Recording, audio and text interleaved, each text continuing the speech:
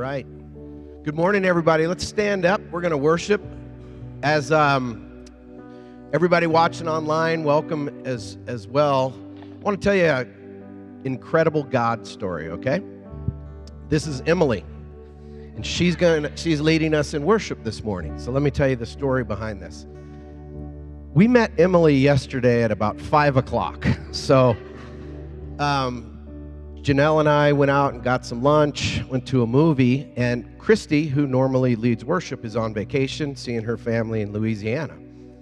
So we had somebody else lined up to lead worship, practiced with the band this week and everything, and due to some unforeseen circumstances, got a text at 5 o'clock that they weren't going to be able to lead worship. So I called about 10 people. Hey, can you bail us out tomorrow? We need somebody to lead worship, and it's Saturday night. And the place where Emily works, she was there and waiting on us, and she overheard us talking about church, and she asked Janelle, do you guys work for a church? We said yes. And she said, well, I lead worship, and we told her our problem. She said, well, I lead worship. And we went, seriously? And showed her planning center, the songs, the keys, and she said, I'll be there first thing in the morning. Yeah. And remember last week when I preached about when the church prays? Yeah, God is legit, and definitely first world problem there, but thank God for that. And Emily, thank you for coming here this morning and being with us, and we appreciate it. So thanks. Well, I also want to say that I've been at your church for maybe 2 hours, and I love it already. I can tell that just with working with our worship team and our AV booth and our pastors, you have a good place here. You've got a good home. Yeah, let's clap for that. And I can tell that the love of God and the grace of God and just a welcoming presence is very evident here. So I'm very thankful to be here. And the blessing goes the other way as well. So thank you for being with us today. We're going to go into some worship. And I also want to say that in weird Sundays like this, I feel like God can do something pretty amazing, because when he disrupts our normal patterns in life, we're more focused, or maybe more scared, maybe more fearful is what the right word is. But before we start singing, I want to invite you to close your eyes, whether you're online or in this room. Close your eyes and have your hands out with your palms up.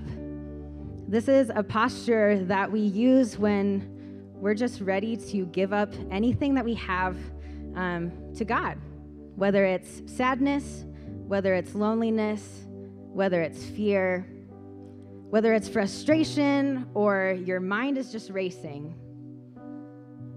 This is what we do. And I want to read this prayer to you before we get started, so we can all just take a deep breath. In a crazy weekend with graduations and parties and the end of the year, let's all take a deep breath together today, with our palms open as we release anything that we're holding on to that we don't need to. Lord, make me an instrument of your peace. Where there is hatred, let me bring love. Where there is injury, let me bring pardon. Where there is doubt, let me bring faith. Where there is despair, let me bring hope. Where there is darkness, let me bring light. Where there is sadness, let me bring joy. O divine Master, grant that I may not so much seek to be consoled as to console, to be understood as to understand, to be loved as to love. For it is in giving that we receive, and it is in pardoning that we are pardoned, and it is in dying that we are born to eternal life. Draw us into your love, Christ Jesus, and deliver us from fear. Glory to the Father, and to the Son, and to the Holy Spirit, as it was in the beginning, is now, and will be forevermore. Amen. Let's sing together, guys.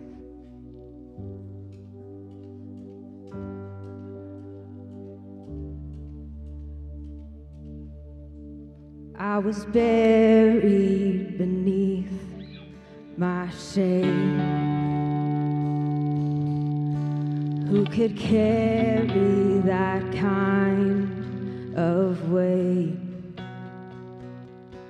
It was my turn till I met you. We're singing, we were breathing. I was breathing, but not alive. All my failures I tried to hide. It was my turn till I met you. Here we go. You called my name, and I ran out of that grave, out of the darkness, into your glorious day. We sing, you called my name, and I ran out of that grave, out of the darkness, into your glorious day. Oh. All right, we're singing, now your mercy has saved my soul. Now your mercy has saved my soul. And your freedom is all that I know. Oh, we sing, the old made new. Jesus, when I met you, oh, you called my name, and I ran out of that grave, out of the darkness, into your glorious day. Oh, you called my name, and I ran out of that grave, out of the darkness, into your glorious day.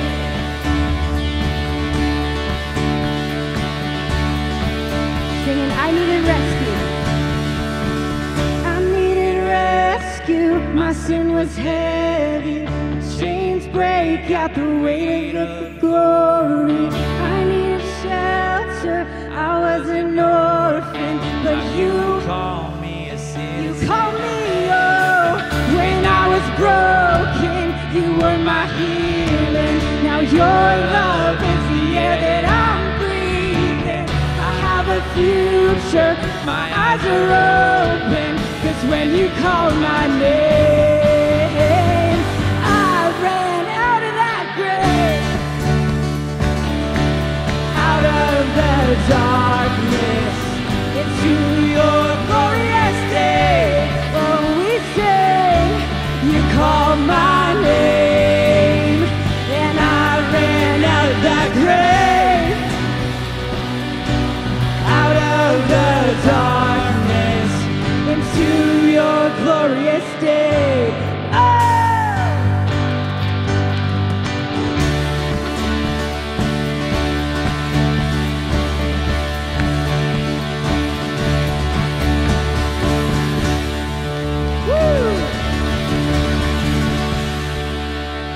I've got this whole stage right here. I'm in danger of dancing, you guys. I am in danger of it. If you want to dance, you are welcome to. I can just do the sprinkler, that's about it. But let's all sing together.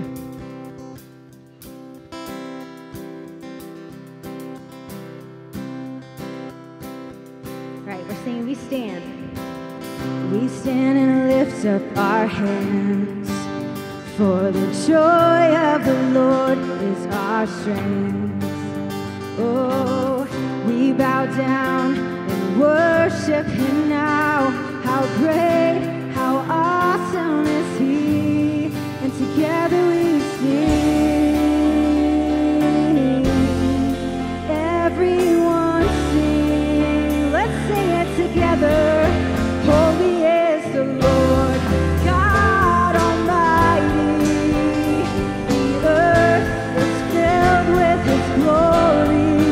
Holy is the Lord God Almighty. And the earth is filled with his glory.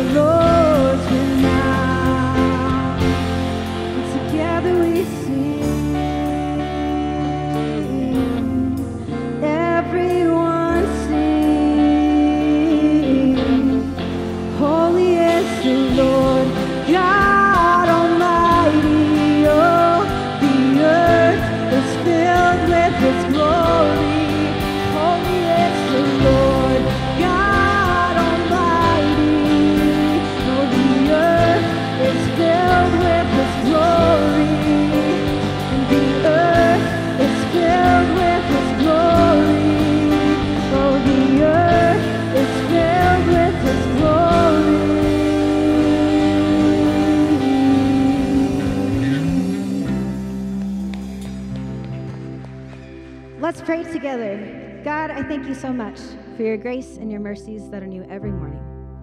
Thank you for your love and your light. And thank you for your holiness. God, with whatever we're carrying today on our shoulders, whatever anxiety we have, whatever doubt, whatever fear we have, may we just take a deep breath and let that go. We love you, and it's in your name we pray. Amen.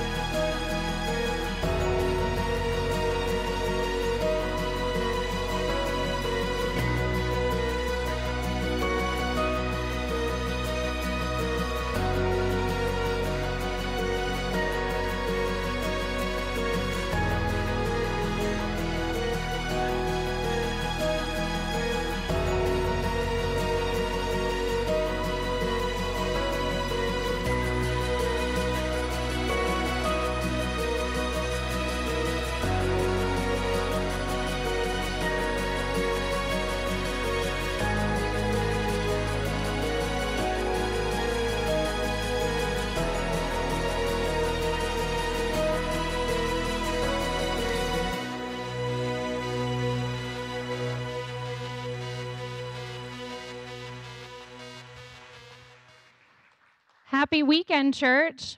Thanks so much for spending some of your Memorial Day weekend with us. Thank you, Emily, for being in town, for having no travel plans. It's an honor to be up here today, in part because it means that Jill and Brian are finally taking some much-needed time off. That family has endured a year like no other. So I hope they are enjoying their time. For those of you who are online, I hope you're enjoying your time at home. My name is Carrie Johan. Thank you again for joining us. To be here on Memorial Day is really special for me.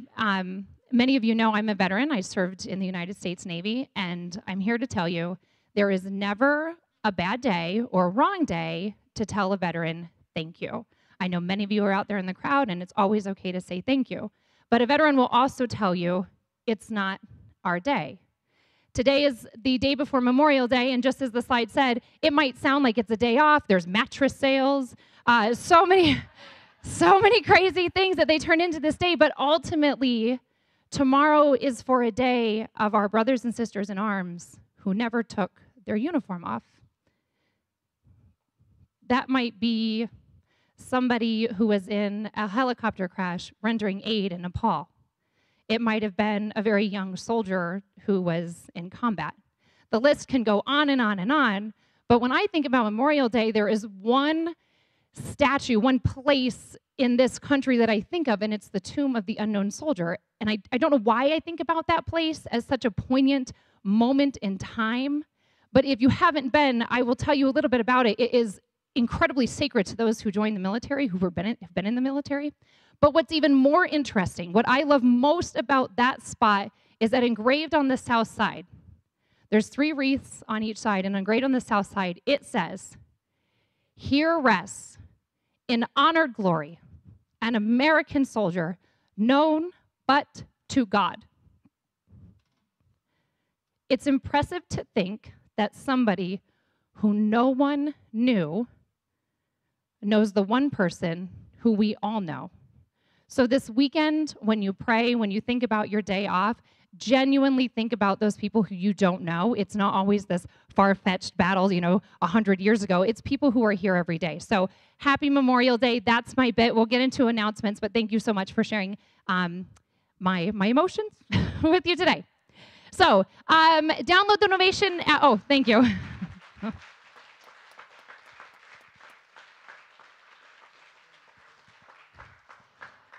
So if you want to follow along today, or if you want to know what events are coming up, go ahead and download the Novation app. You can see everything that's coming. We've got some really fun events coming up, and we also do sermon notes that are online that you can take notes and follow along there. Our next event that you'll see coming up on the app is the Men's Core Gathering. That's this coming Saturday at 8 a.m. Gentlemen, come out, come fellowship with each other, meet your neighbors, spend some time in the Word, getting to know each other. It's really a cool time. It's pretty casual. They bring in, I believe, breakfast burritos and coffee right here into the sanctuary. We would love to have you there. You can also meet all those men to put on your team for the Novation Open. Find folks, ask them what's their good game. Maybe they're a good driver.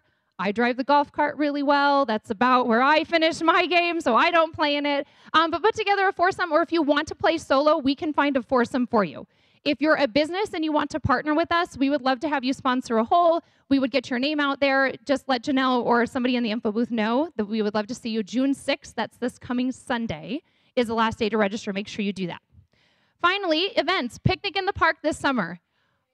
Right? So many people were so excited about this. This is a really kind of an unorganized thing. All we did was put out a date and time. Alicia and Joel Dennis, thank you for doing this. So many people are like, we're going to the park together. You could have done that all year. But we're doing it together now. And it's organized. So June 9th is our first one down at Faversham Park. Did I pronounce that right? So bring out your own chairs, your own meal, your own cooler, and come fellowship with the rest of our church, and let's have a really good time. We have somebody coming to the stage to talk. I'm surprised he's not here. He is. This is Mark Bullion. He's our youth minister. He's going to chat about the kids here.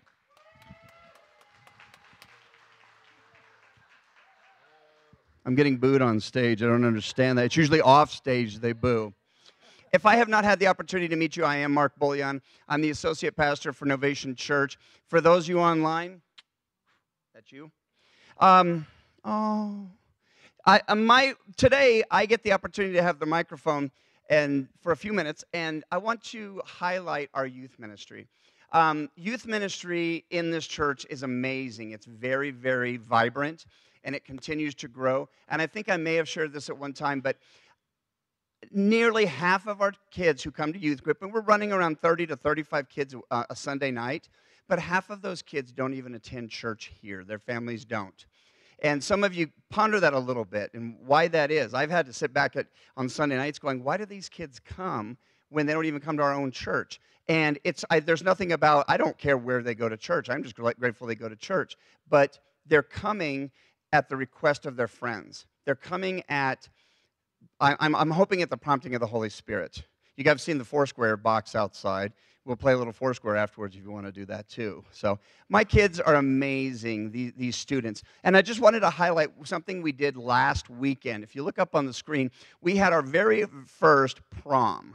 Now, a lot of our kids are homeschooled, and their prom got wrecked. What they were planning on doing just did not come to fruition. So the leadership and I, we put together a prom for them here in the building. We went from 8 to midnight, and we had a blast. We had almost 30 only high school kids show up. And we had over 600 balloons on the floor where you're sitting right now. You should have been here when we popped them all at the end. That was a lot of fun. But you can just see this was our masquerade, and we used the mask as our backdrop because we were in the midst of COVID, and now we're coming out of it. But one thing that the kids did say, can we do this again next year? And we've never done this, so I'm going to have to talk to Janelle about my budget, and we're going to keep moving this thing forward because they loved it, and they had so much fun. Josh was part of it, and I have a couple of other kids that are in here that I'm going to ask to come up right now. Not only is our youth ministry vibrant, but come on, kids. Megan and Cade, come on. Josh, step away from the...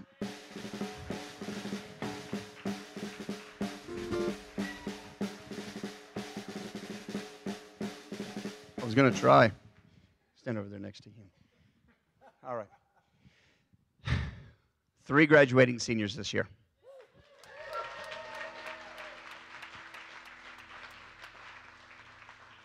They've graduated, and now life presents to them what's going to be next. So I wanted to give them the microphone and allow them to tell you who they are and what their plans are for maybe the next 6 months to a year, what God's doing in your life. So introduce yourself. And you'll see up on the screen who these individuals are. Actually, no. Sorry. All right, tell us, Josh. So my name's Josh.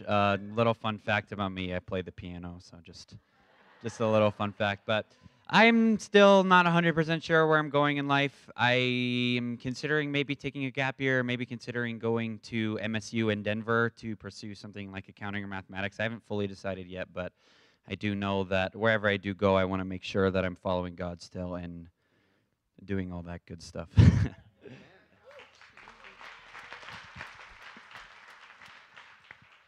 I'm Megan Dormish. I might take general education classes at Front Range because I'm broke, and and I don't know what I want to major in yet, so I'll get all the cheap classes out of the way.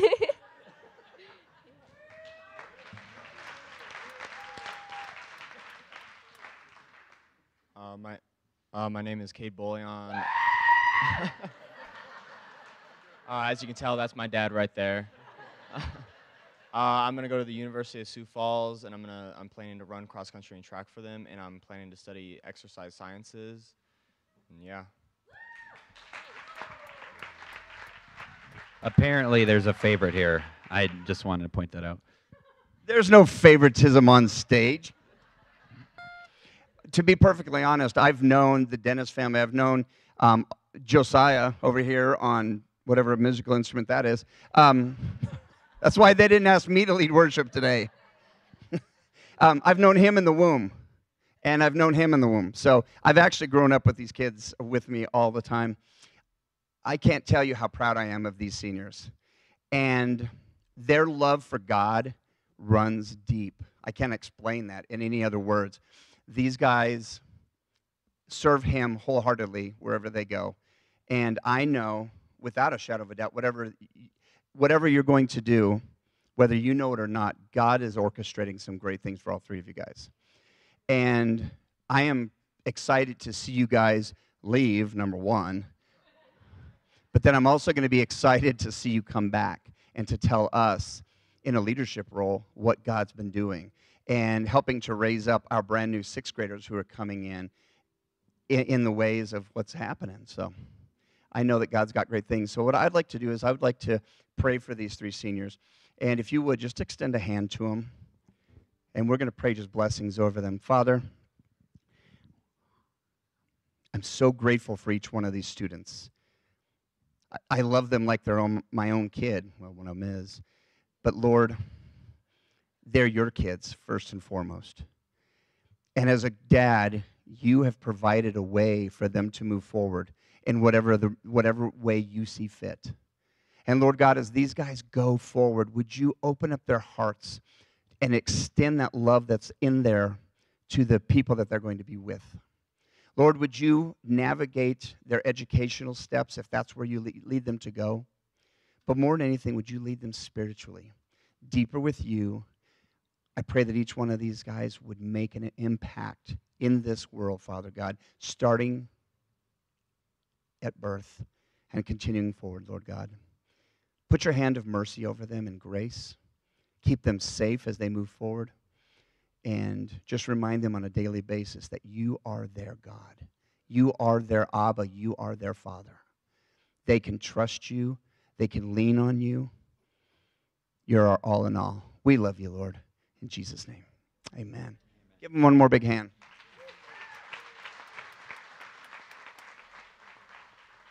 And believe it or not, all three of them have a graduation party today. So, hey. Thank you guys so much. So, I know. That was so sweet.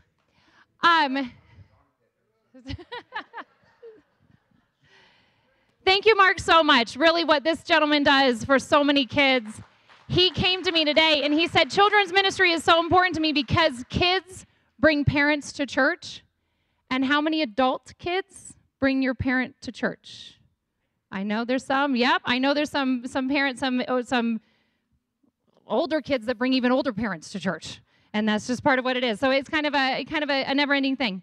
To keep children's ministry alive, it is not possible without your generosity. So I thank you so much for partnering with us on that. If you are compelled to give to Novation Church, we would love for you to do so. There is an offering box as you exit the sanctuary. You can also give right on your app.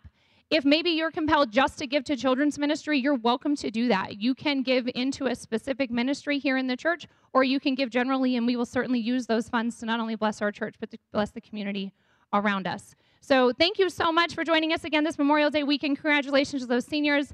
We're going to pray real quick, and we'll get Emily back up here on stage to finish her time with us.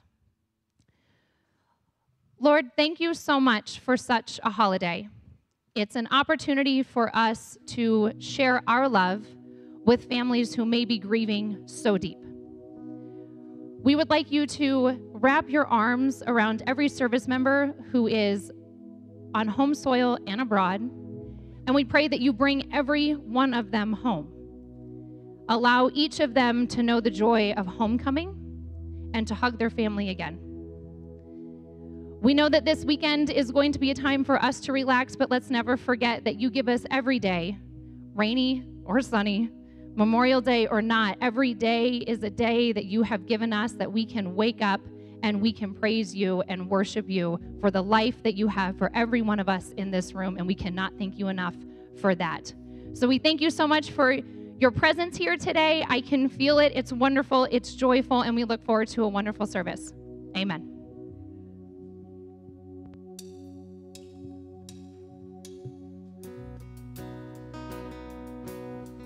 If you would like to stand up with us, you can. If you want to sit down, you can as well. Whatever you'd like. Even though I walk through the valley of the shadow of death, your perfect love is casting out fear. And even when I'm caught in the middle of the storms of this life, I won't turn back. I know you are near. And I will fear no evil, for my God is with me. And if my God is with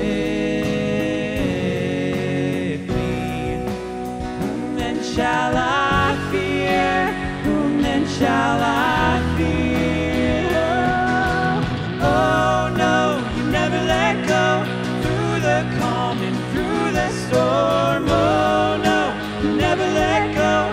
Every high and every low, oh no, you never let go. Lord, you never let go of me.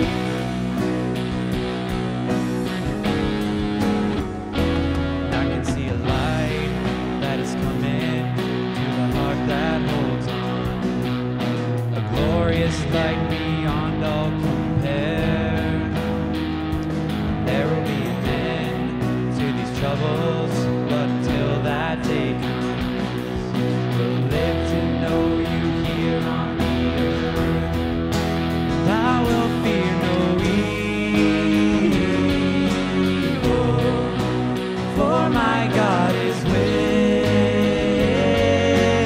me. If my God is with me, whom then shall I fear? Whom then shall I fear? Oh no, you never let go. Through the calm and through the storm, oh no, you never let go. Every high and every low, oh no, you never let go. Lord, you never let go of me.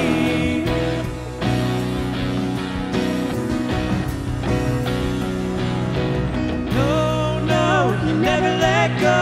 Through the calm and through the storm, oh no, you never let go. Every high and every low, oh no, you never let go. Lord, you never let go of me.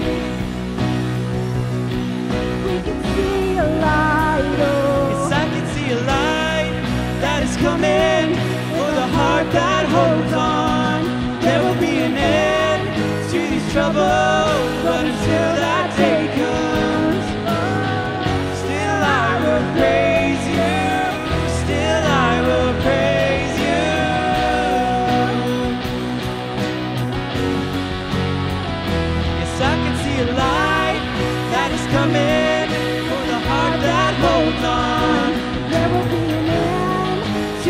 troubles, but until that day comes, still I will praise you, still I will praise you.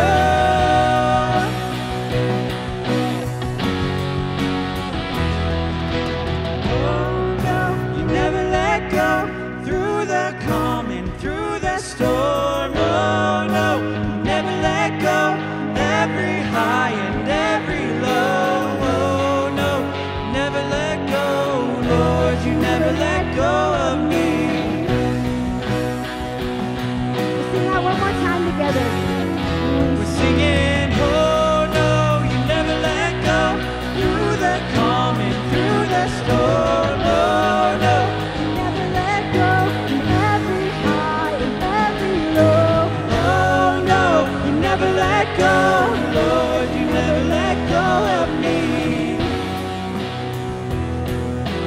Lord, you never let go of me.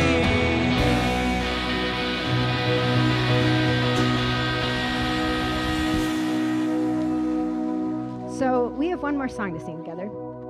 And as we've had practice and as I've just been experiencing what it looks like to worship with you all, I had kind of a connection in my brain. So I work at a place where I serve people, and I hear a lot of their stories. I hear about things that have happened in their lives that they don't know what to do about. I've heard of their family members who are going through addictions. I've heard of a lot of tragedy and a lot of joy.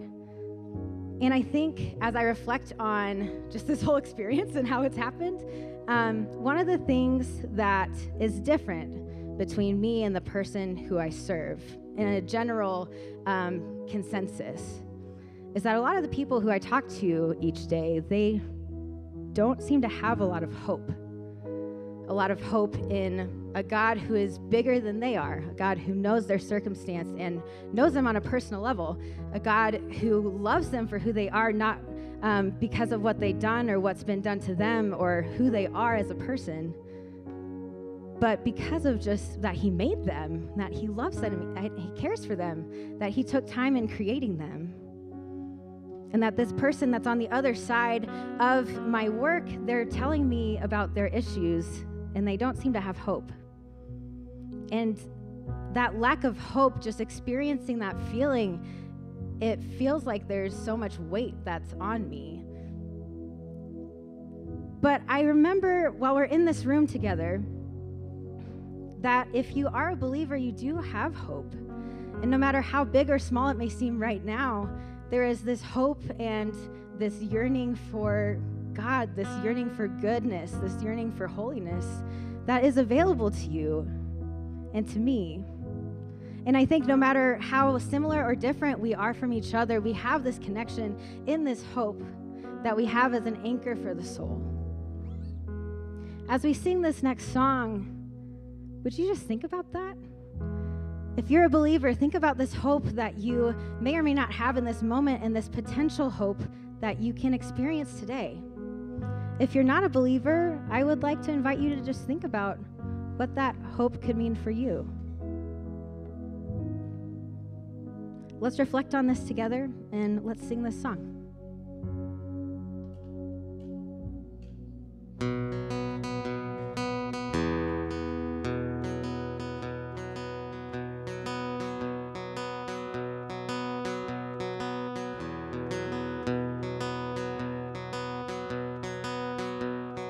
Alone in my sorrow and dead in my sin, lost without hope with no place to begin. Your love made a way to let mercy come in. When death was arrested and my life began, ash was redeemed, only beauty remains.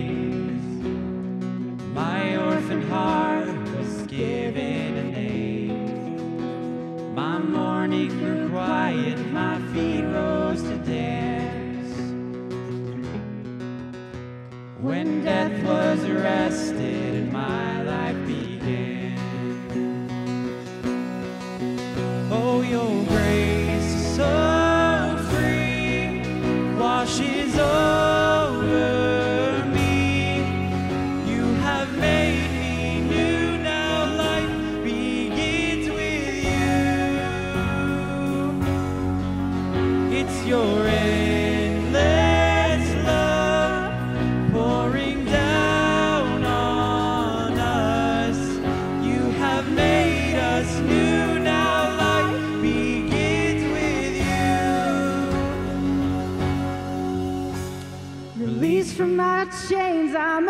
prisoner no more.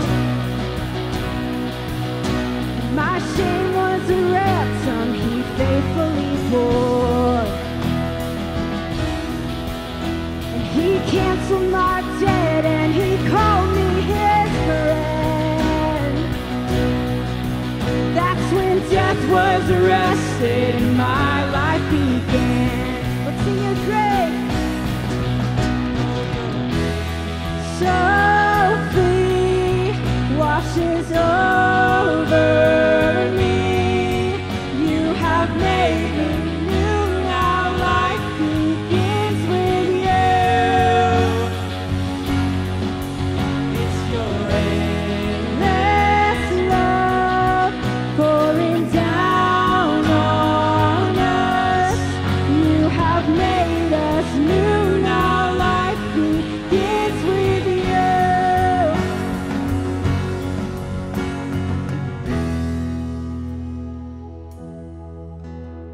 A Savior displayed on a criminal's cross. Darkness rejoiced as though heaven had lost. But then Jesus arose with our freedom in hand. Oh, that's when death was arrested and my life began. Hey! Oh, your grace so free washes over me. You have made me new. Now life begins with you. It's your endless love pouring down on us. You have made us new. Now life begins with you. Let's sing it, we're free. Oh, we're free, free, forever we're free. Come join the song of all the redeemed. Yes, we're free, free, forever, amen. When death was arrested and my life began. Oh, we're free, forever we're free. Come join the song of all the redeemed. Yes, we're free, forever, amen. When death was arrested and my life began. When death was arrested and my life began. When death was arrested and my life began.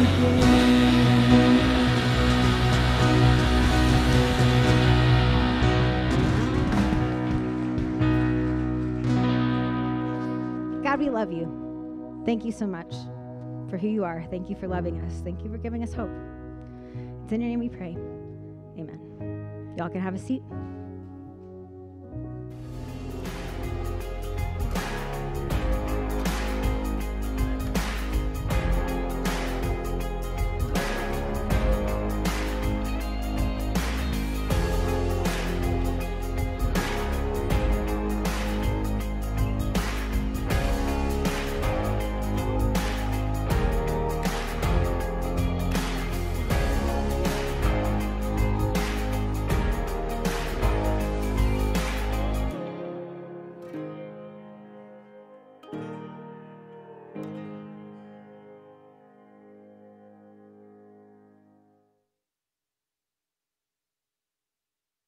Better turn this on, huh?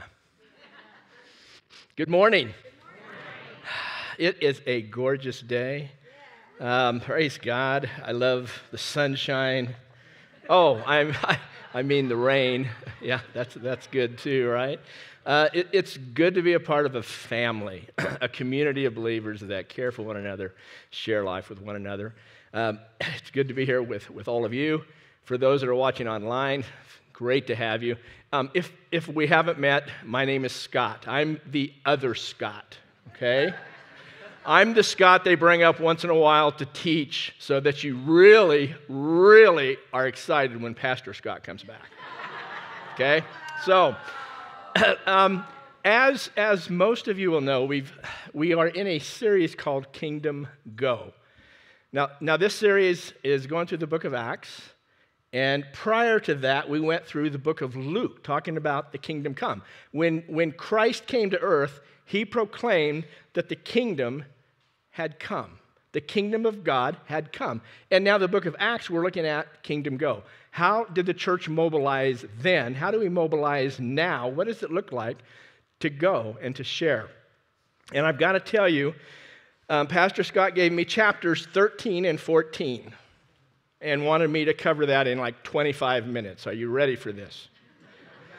And I really wrestled with that. I'll be honest. I struggled for a couple weeks, like, what am I supposed to do? And so my heart's prayer to God was, what do you want to tell me about these two chapters?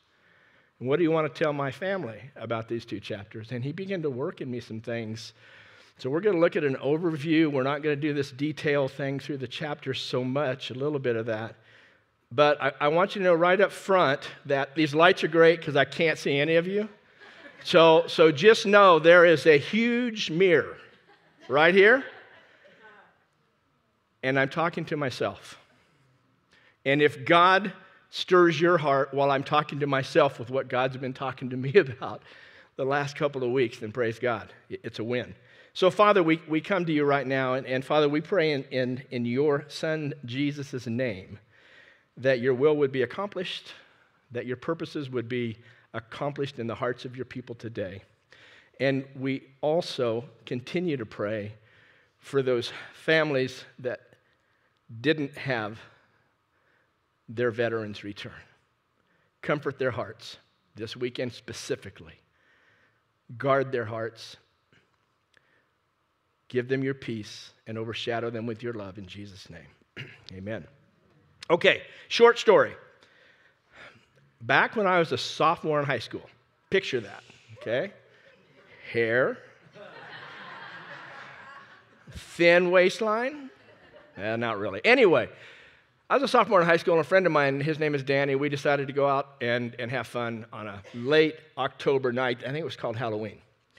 And of course, we got in trouble. We decided at one point it would be just a great idea to take a few dozen eggs and get the principal's house. Disclaimer, people, do not egg homes or cars. Evelyn, never, ever. It destroys paint, okay? So anyway, we got in trouble. I won't go into all the details because it takes too long. But the next school day, as was the custom, Danny walks to my house because I had the car so we could drive to school. 1950, Flathead 6, 3 on the tree Ford, primer gray. Bought it myself. $110. Did that tell you a little bit about it? Okay. But before we got to school, Danny and I decided to heck with it. We're going to run away from home. We're headed to California because we don't need this stuff. We don't need all these people watching over us.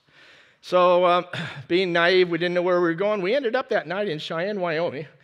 That's where the car broke down.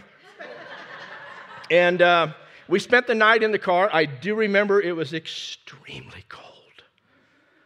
And the next morning, we hear this little tap, tap, tap on the glass of the car. And we look up, and there's a police officer. He was gracious enough to take us to his facilities and put us in a room. I thought, how nice.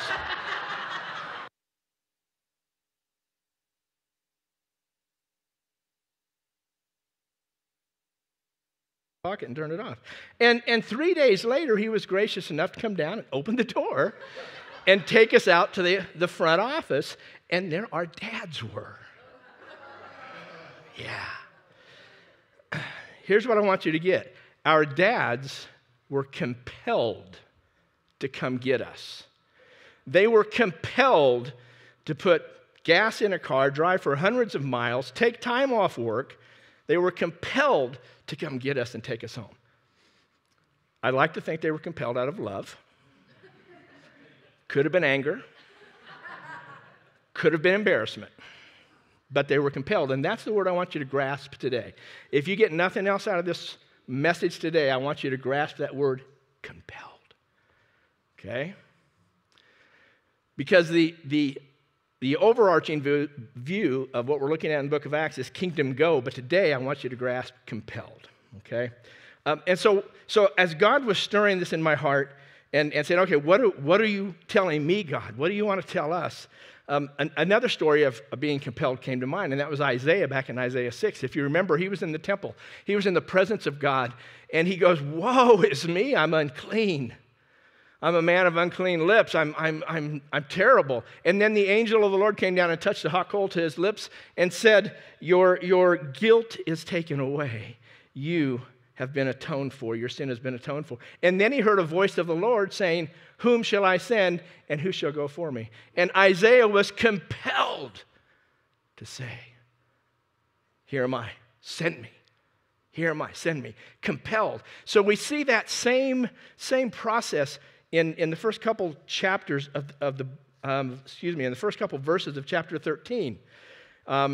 Much like Isaiah was compelled, in verses 2 through 5 of Acts 13, it says, while they were worshiping the Lord and fasting, the Holy Spirit said, set apart for me Barnabas and Saul for the work to which I have called them. And then after fasting and praying, they laid their hands on them and they sent them off. Okay, so picture this. It's a church service, kind of like this, right? They're praising God, they're worshiping.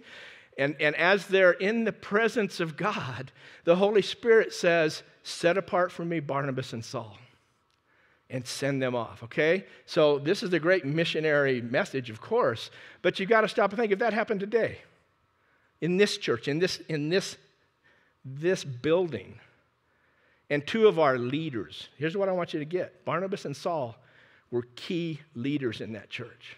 They were prophets, they were teachers. And the church was ready to send off their very best to go do what God called them to do and support them in that. That's a big thing right there. So, Saul, I love Saul. He's a man after my own heart. Oh, that was King David. Sorry. What can I say? I sometimes just kind of go haywire. No, but I do like Saul. You got to remember, we looked at Saul. Pastor Scott was talking about Saul earlier in the series, and one of the things that we remember about Saul was he held the coats, when Stephen was stoned. Stephen was preaching the gospel. Saul was against the gospel. He held the coats, which basically said, I'm in favor of this. Stone him. And then he asked for letters so that he could ravage the church, because he was anti-Christian. He wanted nothing to do with Christ. And then Pastor Scott also shared about the road to Damascus, miraculous conversion of Saul. All right? So we see this man who used to be a non-believer, fighting the church, and now he's a believer. But here's what I want you to understand. This didn't just happen yesterday. Barnabas and Saul are now being called out. Saul's conversion was over a decade ago. I mean, it was just a few chapters, right, in the book of Acts. But it was over a decade ago. There's been a lot that has gone on during that process of him learning from the Lord and from the disciples. And Barnabas, this is what I want to point out. There's little mini teachings all through this stupid thing. I'm sorry. But Barnabas latched on to Saul, because Saul came back to Jerusalem after he'd spent years learning of the Lord, and he came back to the disciples saying, I want to be a part of you. I'm walking in faith now. I want to be with you. And they said, oh, no way. We don't believe you. We don't think you're a disciple. And this is what I like to picture. Barnabas putting his arm around Saul and bringing him to the disciples and saying, this is a man walking in faith. We need to embrace him and bring him into our community. So Barnabas and Saul are called out, but their ties have been going on for a long time. There's strength of being together. And what I want to talk about there is just that community of believers. God didn't place you where you're at today. He didn't place me where I'm at today by happenstance. There's people in my life that God wants to form strong ties with so that we can promote the gospel of Christ together.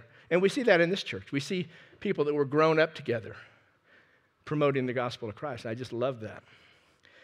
And so as I was wrestling with, okay, God, am I supposed to preach a missionary message?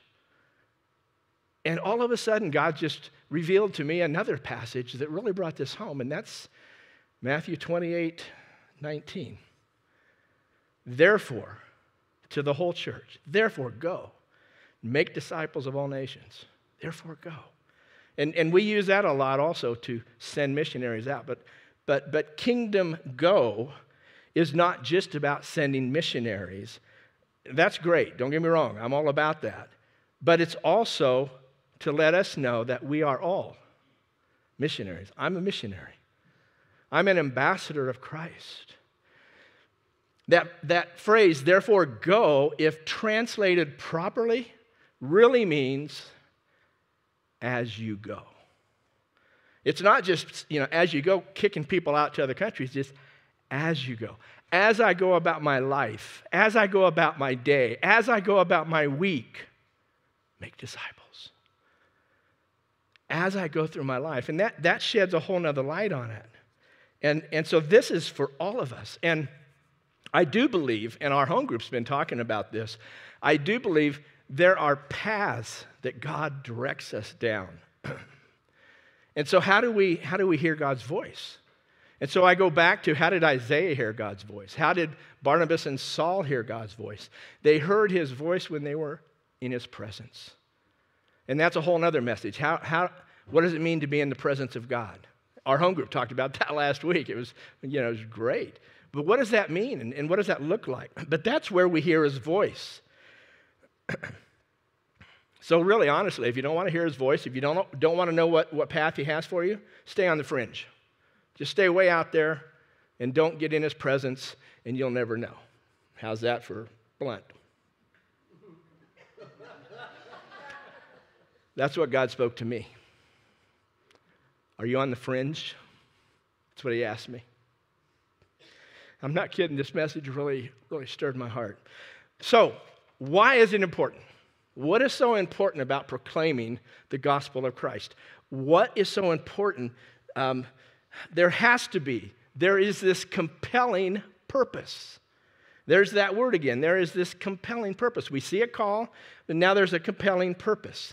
It says in 13:38, let it be known to you, therefore, brothers, that through this man, Christ, forgiveness of sins is proclaimed to you, and by him everyone who believes is freed from everything from which you could not be freed by the law of Moses. And again, the law, if you didn't know, the law shows us our brokenness. It shows us our sin, but it can't fix us. Jesus took the punishment that's rightfully mine on the cross and died in my place to atone for my sins. That's pretty compelling, all right? Salvation, redemption, the saving of human beings from death and separation from God for eternity. That's what salvation is. Salvation brings a reconciliation so that we are reconciled to God for eternity versus being outside of his presence for eternity. Now that's a pretty compelling purpose, I think. And God, again, was stirring that up in my heart. Am I compelled to know the truth of that message? That without being connected, without being able to receive the gift of Christ's love and salvation and hope and breaking us from the sins that we're in, is going to also keep me outside of the presence of God for eternity. Is that something that resonates on my heart? That should compel me to be able to move forward and to proclaim the gospel. And the Bible specifically says, without any possible interpretation, that there's one way to God. There's one faith. There's one God the Father, and the only way through him, to him, is through his Son, Jesus Christ. His sacrificial death on the cross, his subsequent resurrection from the grave. That is the way to be reconciled to God. And I've got to say, how many of you know there's really nothing new under the sun? There really isn't. We struggle with the same things in our society that they struggled with way back when. But I really do believe that there's a bombardment at this time in our lives of false teachings, false religions, rising up. And many people have these itching ears to hear something that sounds good. that sounds like, hey, I kind of like that, okay? But I want to read some scriptures, and I can't, boy, I had a bunch of them, so this is where I had to whittle down. I told the pre-service, I don't know what they call it. What are you guys when you put the service together? Meeting. Oh, thank you, Steve. I told the people, gosh, I love you, Steve. I told the people in the pre-meeting of the service, I said, when I first put this message together, it was 55 minutes long. And I said, I would never get through that. I'd fall asleep myself. Okay? But a lot of that was because I found so many fantastic scriptures talking about the truth that it's only through Christ. But I'm going to read a few of them here. Acts 4:12 says, nor is there salvation in any other, for there is no other name under heaven given among men by which we must be saved.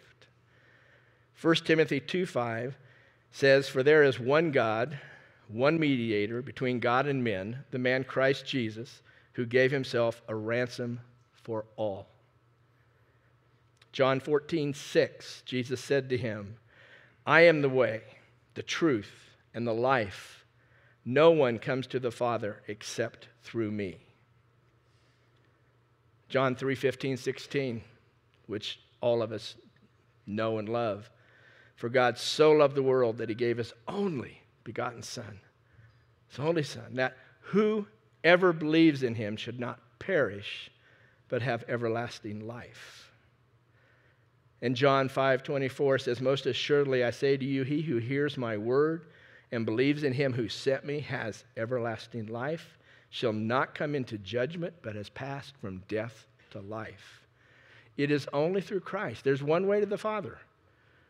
And that is a compelling reason, a compelling purpose for us to be missionaries and ambassadors for the gospel of Christ, because it is the only way that people outside of the kingdom of God will be able to be reconciled with their heavenly Father for eternity. For eternity. Think about that.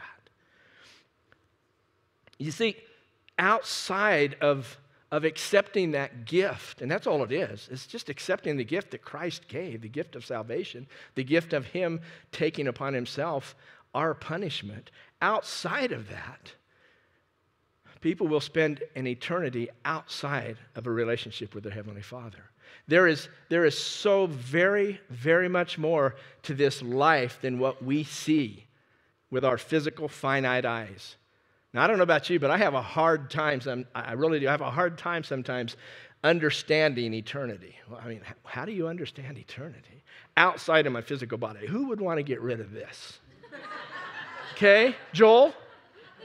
Right? Who would want to get rid of this physical body? But eternity is not finite. It's infinite. And we have to grasp that. I have to grasp that. God was hammering me for the last 2 weeks. Do you realize that these people in your space, that these people that you work with, that these people that you see, if they don't accept this gift, are going to be outside of a reconciled relationship with me for eternity? Does that ring in your heart, Scott? That's what God's been speaking to me the last couple of weeks. And again, there's this mirror, okay? My wife says sometimes when I'm passionate, I get a little harsh. Forgive me if that comes across. But I'm passionately speaking to myself. It's pretty compelling. Definitely a calling. And I think what we just looked at through the book, chapters 13, some of those verses out of about Christ and him being the only way to God the Father, that's a pretty compelling purpose for us to go out and share what God's done for us, testify, witness what he's done for us, which is really all we're supposed to do, right? Now, the third part, and this is the part I really like, there will be conflict. There will be opposition, and we see that. We're going to look at some instances that Barnabas and Saul had, but there will be conflict. And how is that handled? How do I handle rejection? How do I handle maybe not being the most popular person at work because I'm talking about Christ and people don't want to hear that? Now, a caveat on that is we have to strive to be non-offensive. We don't want to offend people. We want to talk to them with love and kindness and care. It's not like we're out there. I'm not saying we go out there and pound the gospel into people's brains, because we don't. We want to do it in a loving, kind way. But the gospel in and of itself can be offensive. It can be offensive to somebody living outside of the kingdom of God. What, you're telling me I'm broken? You're telling me that I'm bound up with sin? Emily talked about being freed from sin. I'm bound up. I'm broken. There's sin in my life. What does that mean? Defense, defense, defense, right? Okay?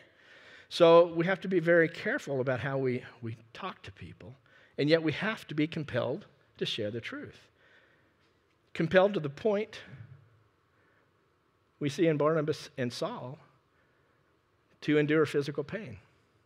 Not just being unpopular, they got hurt. We see in the early church martyrs of people who were put to death for the gospel of Christ. Why?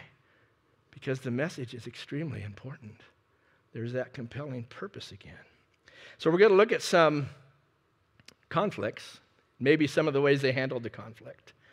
It says in chapter 13, verse 7 through 10, a man of intelligence who summoned Barnabas, and it wasn't me, just telling you that. A man of intelligence who summoned Barnabas and Saul and sought to hear the word of God, but Elymas, the magician, for that is the meaning of his name, opposed them, seeking to turn the proconsul away from the faith. But I love this. But Saul, who was called Paul, stands up and just blasts him and says, basically, get out of my way. Okay? Filled with the Holy Spirit, looked intently at him and said, you son of the devil, will you not stop making crooked the straight paths of the Lord?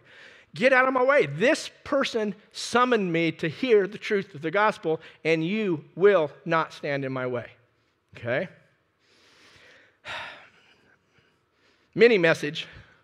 It says Saul, who was also called Paul. And Pastor Scott mentioned this a couple weeks ago too, but Paul's Jewish name was Saul, which meant asked for, sought after. Think back to King Saul when the Jewish people wanted a king. They asked for that king. That was his Hebrew name. His Greek name, Latin name, was Paul. And Pastor Scott pointed out that means small, little. And so you see this switch from I'm somebody to I'm dependent on you. All right? But what I really want to bring across here, not so much that is, I've heard teachings about how I could get in trouble. Turn the mic off, guys. I've heard teachings about how Saul was his pre-conversion name and Paul was his conversion name. But we found out earlier that Saul has been living a life of faith for over a decade, and he's still been called Saul. This is the first time in Scripture that he's called Paul, and it's the last time in Scripture that he's called Saul. So why? I think it's significant. That's why I'm bringing it up. If we look down in verse 45 and 46, it says, but when the Jews saw the crowds, they were filled with jealousy and began to contradict what was spoken by Paul, reviling him. And Paul and Barnabas spoke out loudly, saying, it was necessary that the word of God be spoken first to you, the Jewish people, and since you've thrust it aside and judge yourselves unworthy of eternal life, that's a strong message right there. I can't go into it, don't have time. Behold, we're turning to the Gentiles. This is the point where Saul is now turning the bulk of his ministry to the Gentiles, and I believe this name switch was intentional by Paul to fit in a little better with the culture that he was going to talk to. I mean, wasn't it Paul who made the comment, I'll become all things to all men, thereby I may win some? Now, we may never go to another country and have to understand the culture of that country. But I guarantee you my workplace culture is different than your workplace culture. And what is God telling me I may need to do in my work culture to get them to receive what I have to say a little bit better? I'm not saying you go live their lifestyles, you go party. Don't go down that road. But what I am saying is there's some things that we have to be able to lay down and pick up and maybe switch in our vocabulary or thought processes to be better relatable to the people that we're talking with. So again, I believe this was an intentional switch by Paul to specifically fit in a little bit better with the culture that he was going to start talking to. Acts 13:50 51 says, "But the Jews incited the devout women of high standing and the leading men of the city, stirred up persecution against Paul and Barnabas, and drove them out of their district." Again, we're looking at conflicts that happen. So now they're being driven out. They didn't want to hear the truth of the gospel. So in this instance, it says, Barnabas and Paul shook off the dust from their feet against them and went on to Iconium. You ever want to just do that?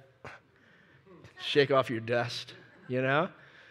What that basically means is we're no longer responsible for you.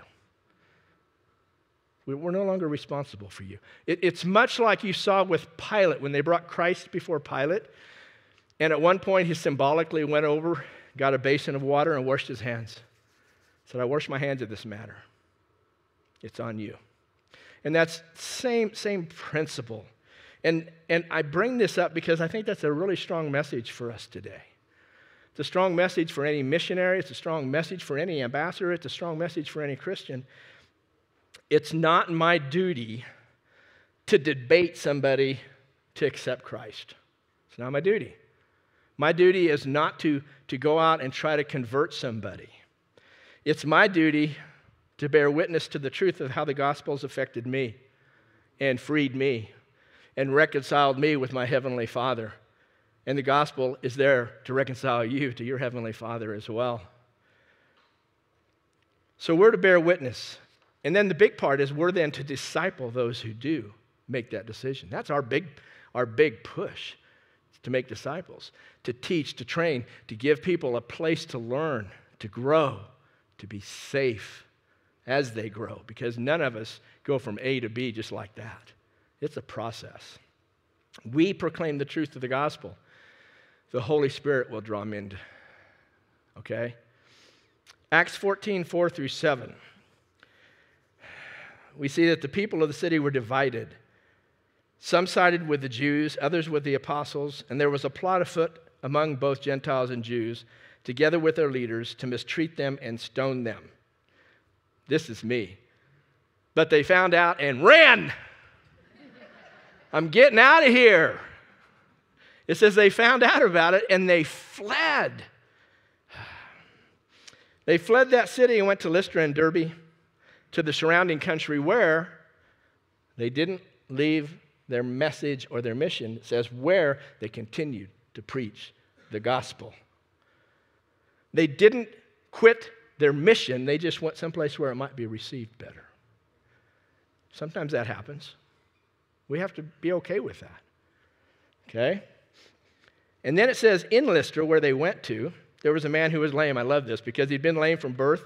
He listened to Paul, and at one point Paul looked at him and said, "Stand up on your feet." And this man miraculously stands up. He's been lame since birth.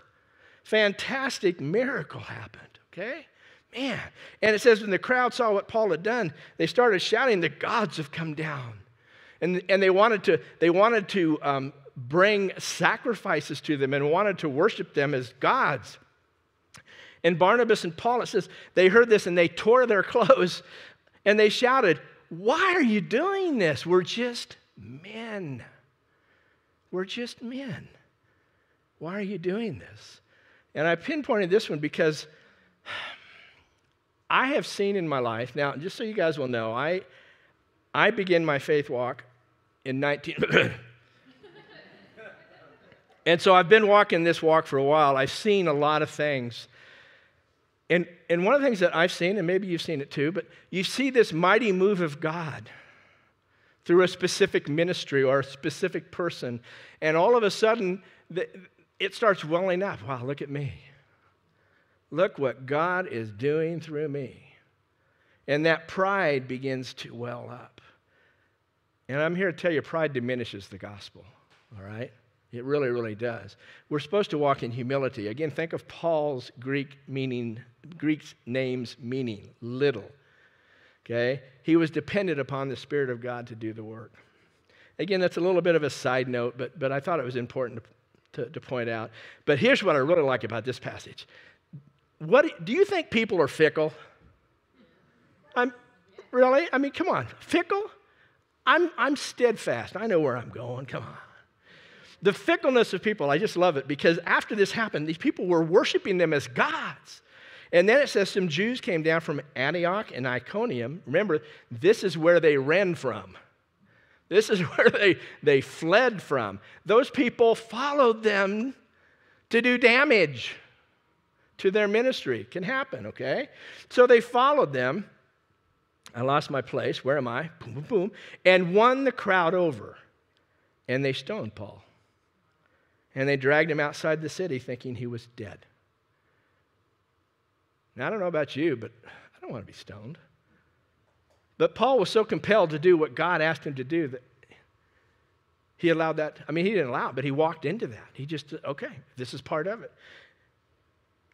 And verse 20, I just love this. But it says, after the disciples had gathered around Paul, who had been stoned supposedly to death, he got up and went back into the city. Yeah. Now, whether he was dead or not, Scripture really doesn't say. But if he wasn't dead, he was pretty close to it. So whatever way you look at it, this was a miraculous event that happened in his life. He got up, went back in the city. And the next day, he and Barnabas left for Derbe, where they preached the gospel in that city and won large number of disciples. They kept moving forward. They never let anything push them back. If you don't want to hear it, I'll shake the dust off my feet. If you try to resist me, I'll tell you to get out of my way because they want to hear the gospel. If you stone me and beat me, that's okay. I'll go someplace else and I'll preach the gospel. Can you imagine having that compelling drive to just keep moving forward, all right? And then after that, it says they returned to Lystra, Iconium, and Antioch. So they backtracked. So they've been on this missionary journey. They've gone through all these towns. They've proclaimed the gospel. People have come to faith. Little communities of faith have sprung up. And then they backtrack. And then it says in verse 22, strengthening the disciples and encouraging them to remain true to the faith. Making disciples. First pass through, people came to faith. Second pass back, let's put some infrastructure together. What can we do to make sure that you get taught? What can we do? What can we put in place? This is where they'd sometimes put in place elders and pastors, and they'd build little communities of faith so that these conversions, these people who have come into faith, have some place to grow. Because I'm going to tell you right now, the initial response is nothing if there isn't a garden for them to grow in, all right? So we see that they went out, they spread this good news. It wasn't always received well. That's a little bit of an understatement. But there had to be that compelling reason for them to do that. There has to be that compelling reason for me. And this is, again, what God was stirring in my heart. Am I compelled? Am I compelled? Is the gospel so powerful to me that I can't help but share it with those around me? Is the gospel so important to me to understand that anybody outside of Christ will spend eternity outside of a relationship with their Heavenly Father? Man. I don't want to step on toes, but I'm going to do this anyway. I didn't know if I was, but God really brought something to mind to me. I love the two greatest commandments which cover everything. What are they? You know them, right? Thou shalt love the Lord thy God with all your heart, your mind, your spirit, your soul. And thou shalt love your neighbor as yourself. Love, compassion, care. I'm all about that. But what God shared with me, and again, here, this is the mirror, okay? What God really shared with me over the last couple of weeks is, do I love them enough to share the gospel of Christ with them? Do I love them enough to let them know that they've got a Heavenly Father that loves them and wants to free them from sin and wants to spend eternity with them in a reconciled relationship? Or do I just love them enough to go shovel the snow off their driveway? And again, this is my mirror, okay? Because the gospel, as we saw in 13 and 14, isn't always received well. Christ came proclaiming the kingdom of God, and they crucified him. Why? Because it was a major shift in their thinking. I love this quote. I'm reading a book, and I love this quote from Philip Yancey. It was in the book. He didn't write it, but it was a quote. How could telling people to be nice to one another get a man crucified? What government would execute Mr. Rogers or Captain Kangaroo? Please hear my heart. Please hear my heart. I'm all about being kind, sharing resources, physically taking care of people around me. But God is speaking to me, and it asked me the last couple weeks, are you compelled enough to speak the truth of who I am so they have an option to receive that? Do you love them that much? Or are you too afraid of being shunned? Maybe not being the most popular person at school, at work, whatever. True love works for the best to the object of its affection. Well, what's the best to the object of the person that I love? Evelyn, I want you to be reconciled to God. I want to spend eternity with you in His presence. And I love you enough that I want you to know that from here to there, okay? What God stirred in me personally was, does His word, does His teaching, does the truth of the gospel still amaze me? Does it still stir up belief and faith in my heart and my spirit? Or since I started this walk back in 19, it's just become who I am.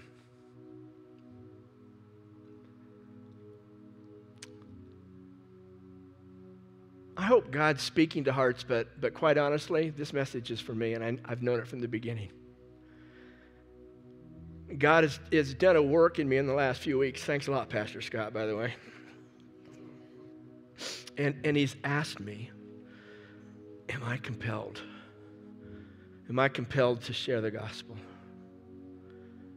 And there may be some of you that have that same stirring in your hearts, and that's great if you do. And there may be some, honestly, there may be some who, wow, I've never heard the gospel before. I've never understood that Christ Jesus was a gift from the Heavenly Father to come down and be the sacrificial, crucified Lamb of God to cover me, my sin, by His righteousness, so that I can be reconciled to God the Father and live in eternity with Him. I've never understood that before. You mean all I have to do is accept that? Yeah. For those of you that are out there, maybe online, maybe in this room, that have just never even made that decision, yeah, that's all you have to do. Receive that gift. Tell somebody around you that you did, and watch that growth process start to happen, that maturing process start to happen. In conclusion, I want to read a verse. I'd like to say that, God just revealed this to me. Well, He did. He revealed it to me through Pastor Scott. Pastor Scott said this would be a great verse to include in your message, and I agree. So much so that I'm going to end the message with it.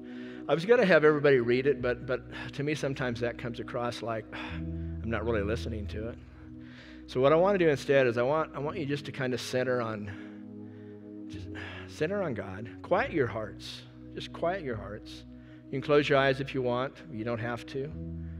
But listen as I read this. 2 Corinthians 5, 14 through 20. For Christ's love compels us, because we are convinced that one died for all.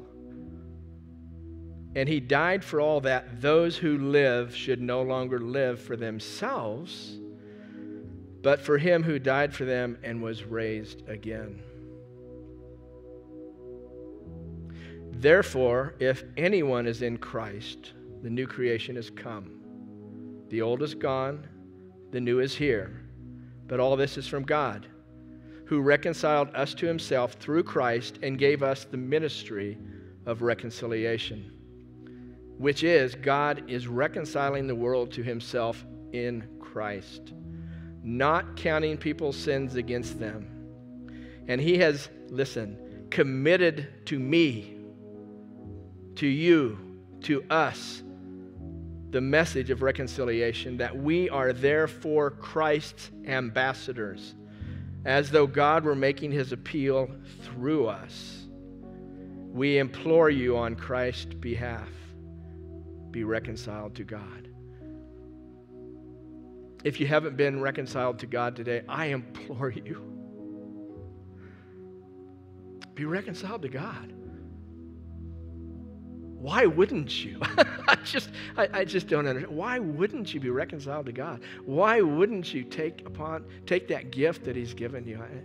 I implore you to be reconciled with God. And I challenge us as a church to implore everyone that's in our space, in some way, some form, some fashion, to be reconciled to God. So, Father, we thank you. Father, I thank you, because I know what you've done in my heart the last couple of weeks. And I thank you that your Spirit works in us to stir up those good works that are within us. And I pray that as we go out of this building today, that we would have a new sense of passion, a new sense of being compelled to share the truth of who you are. And Father, I also pray, because I know that some of the critique of my teaching and my preaching is I can come across a little harsh when I'm passionate. So Father, if that's happened, I pray that you would just quiet hearts as well. Let them know that I'm speaking to myself. I'm not meaning to be harsh, not at all meaning to be judgmental.